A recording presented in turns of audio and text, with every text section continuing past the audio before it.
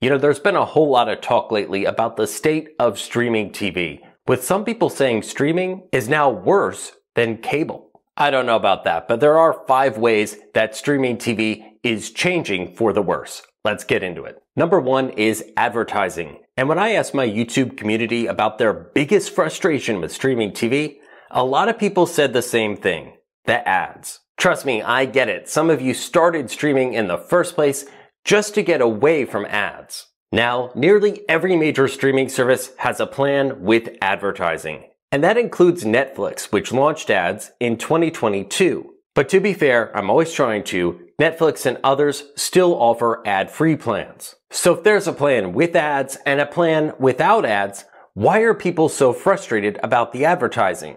Isn't more choice a good thing? Well, it's more complicated than that, because the people I hear from aren't just upset over the ads. They're also frustrated about the pricing of the ad-free plans, which just keep going up. And unfortunately, I don't see this slowing down anytime soon. Ads are just too good for business. During investor calls, I've noticed that the streaming executives are quick to point out the success of the plans with advertising. In some cases, ad-supported plans deliver a higher ARPU, average revenue per user. So if a user downgrades from Netflix's standard plan to the standard plan with advertising, it's actually not a downgrade for Netflix.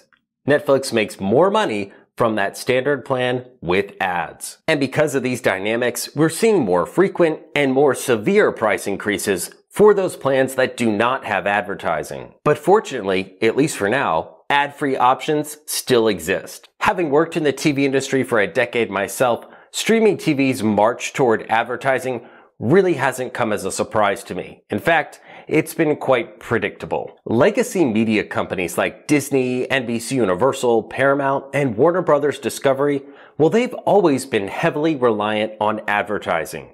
Combined, these companies own dozens of broadcast and cable TV networks.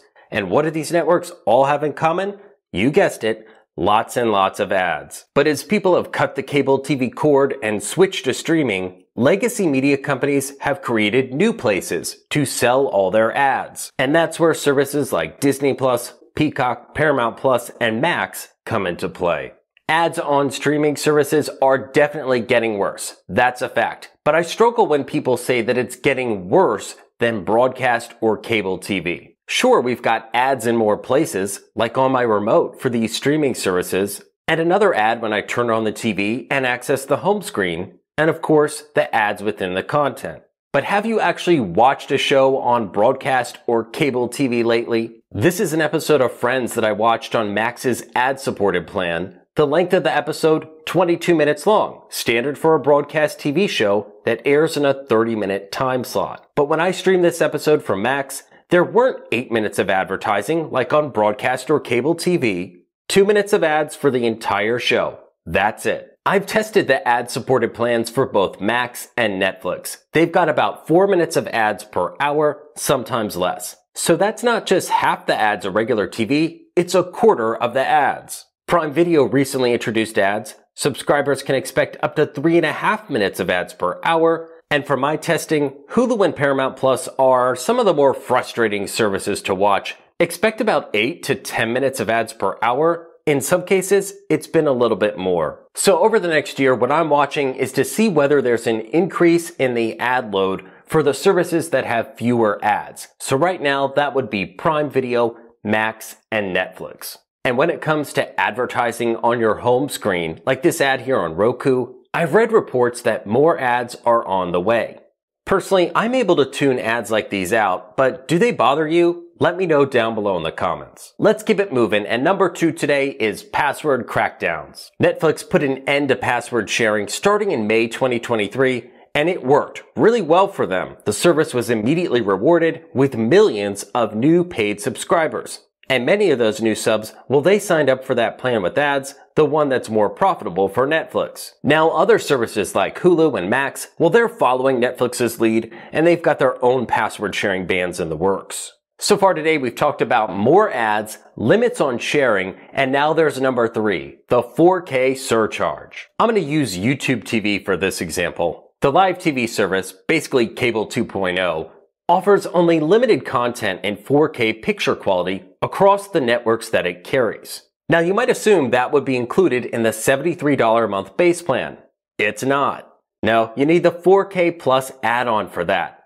$5 a month for the first year, $10 a month after that. YouTube TV is not alone though. Streaming services like Netflix and Max are also making us pay more for 4K picture quality, something that a whole lot of streamers feel should be standard in 2024. Number 4 today is content, and I'm not here to say that content on the streaming platforms is worse than cable TV, because I don't believe that. There's a lot of great content to stream.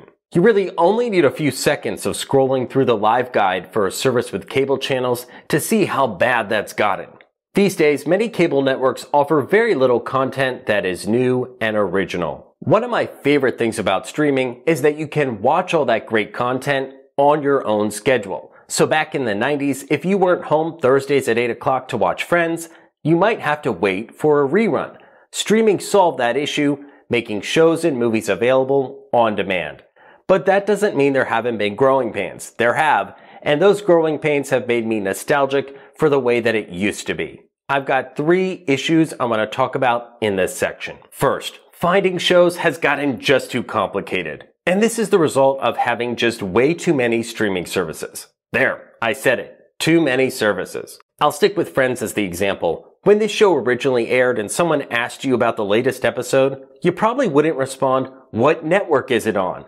Everyone knew it was on NBC, so you could just talk about the show and what happened. But those days, they're over. Now, when someone asks me about a show, I'm lucky if I've heard of it, know where I can watch it, and actually subscribe to the service that it's on. The second issue with content is that it can be pretty hard to find out when new episodes or new seasons are actually going to drop. Netflix is known for its binge release strategy, but some of its competitors now release new episodes on a weekly basis.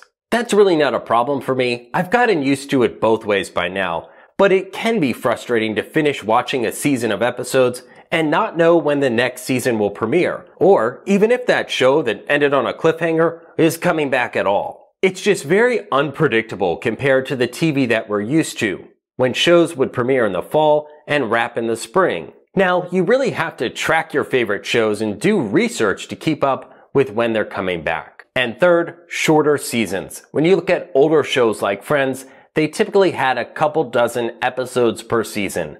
But now, you're lucky if you get 10 episodes in a season. Don't get me wrong, I appreciate the high quality of the shows on streaming platforms, and I do think the quality of the shows is still very good. But if subscribers are left waiting a year or even more for new episodes, you can see how only 8 or 10 episodes may leave some people feeling a little bit let down. This video wouldn't be complete without a section dedicated entirely to price. And believe it or not, I hear from people all the time who say streaming is now more expensive than cable. And I guess that's possible if you've got a live TV streaming service like YouTube TV, and you also subscribe to all the major streaming services. But most people I know don't subscribe to all these plans in a single month, and the trend has actually been cutting back on services. So far, the sharpest price increases have affected people who pay for the Cable 2.0 services, the ones like YouTube TV. It launched at $35 a month, now the price has more than doubled. YouTube TV and its competitors are in the business of offering broadcast and cable TV networks, more than 100 in YouTube TV's base plan. But the subscription price has largely gone up because of sports. YouTube TV is a pay TV bundle, just like cable and just like satellite. The difference is it's delivered over the internet. And these bundles are all about the illusion of value. Of those 100 networks in the base plan, the overwhelming majority of your bill is going to local stations and sports networks. There's an upcoming sports streaming service that proves this point. Slated to launch in the fall, the service will include the ESPN Plus streaming service, as well as these 14 linear networks that carry sports. No official price at recording time, but it's expected to cost $40 to $50 a month. That's a steep price for 14 networks, and compare that to the live TV streaming service Frndly TV. It offers more than 40 networks, less than $10 a month.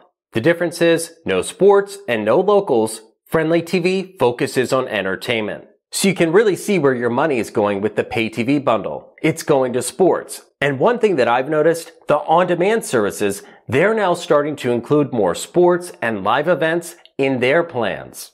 The best example of this is probably Prime Video adding NFL's Thursday Night Football. And in a recent video, I told you that Prime Video has now won the rights to an exclusive NFL wildcard playoff game next season. So that's similar to what Peacock had this past season. So if this trend continues and more live sports and events leaves linear TV, going to those on-demand streaming services, well, that could lead to price increases for the on-demand services.